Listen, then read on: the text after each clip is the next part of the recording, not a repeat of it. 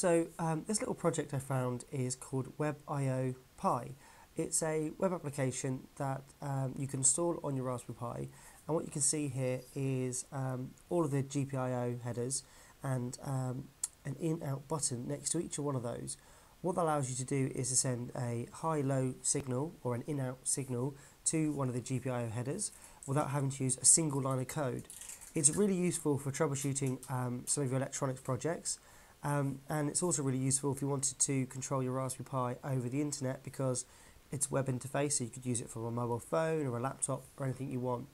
So I'll show you how you can install it. So the first thing we need to do is get a copy of the software down to our Raspberry Pi.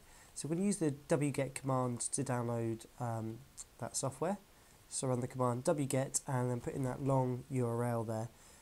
If you're not sure about if that's the latest version, just go to WebIOPi.googlecode.com and have a look there for the latest version. Then extract the file using the command tar-zxvf against the file name, and that will uncompress and get all the files onto your Raspberry Pi. Once that's done, we're then going to want to run the setup for this piece of software. So we're going to run the command sudo./setup.sh, which should just run. Notice that it's actually written in Python, this. And once that's finished building,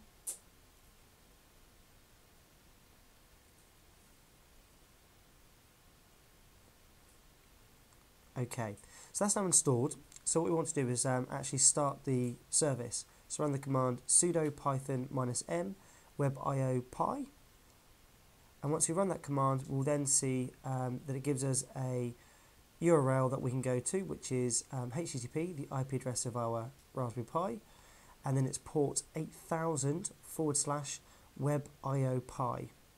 So if you just select that and then you put that into any old browser, you should be able to browse to the interface. So the default username is WebIOPi and the password is Raspberry. And here you have the web interface. So you can just click on and off. When it's high, the box goes orange, and when it's low, it goes black. And we know that we're sending a high and a low signal to our GPIO pin. So see how this is connected to a little printed circuit board. This is essentially based off of the original GPIO video I did, which I'll put a link to down there. And as I'm clicking one of the pins on and off on the web interface, as I did a moment ago, you can see how the lights on my little board just go on and off.